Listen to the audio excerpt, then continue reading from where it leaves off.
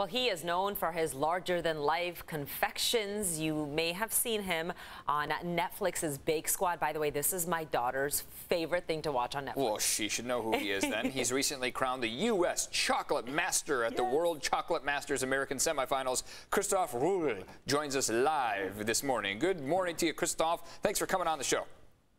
Hi, Eric and Stella. Thank you for having me. Of course. We are so glad you can join us. Congratulations on the big win. That's huge. Thank you. Yeah, so what is next for you?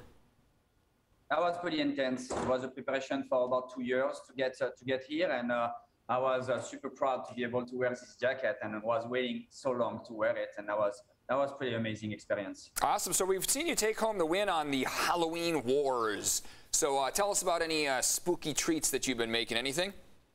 Yes, actually, right now, today, I am with Parisian Gourmandise, the head pastry chef, Corina, who can explain actually what she has been working on while I am doing the dessert.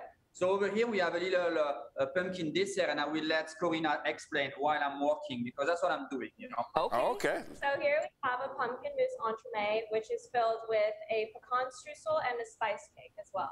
Ooh, that we have a little white chocolate glaze, orange, over here.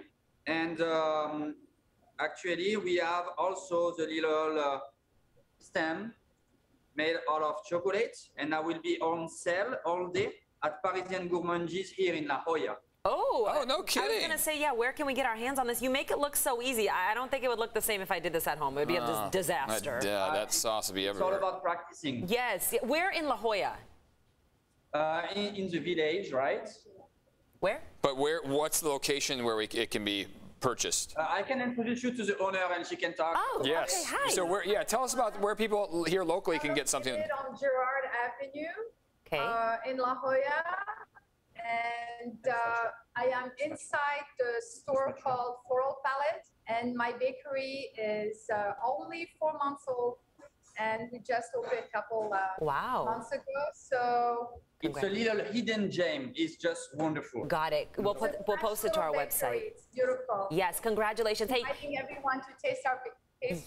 Yes. Hey, Christophe, I got to ask you, Bake Squad, how is it working with the team? Gonzo, Christina, Maya, you guys look like you love each other. Yeah. We are. Actually, we are. Since the show air, we talk to each other at least once every couple of weeks.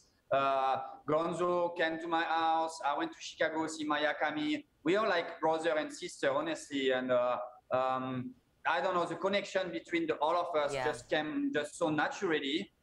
You know, I truly believe that as long as you share the same passion with the people that are surrounding you, you can only getting along, you know. And that's one of the best shows I ever made. We want to appreciate this dessert a little bit more. Is there any way we can zoom in or get that a little closer to the camera? We want to see all the intricacies involved and the size of that pumpkin. Ooh, that's nice. Can you bite into that for us?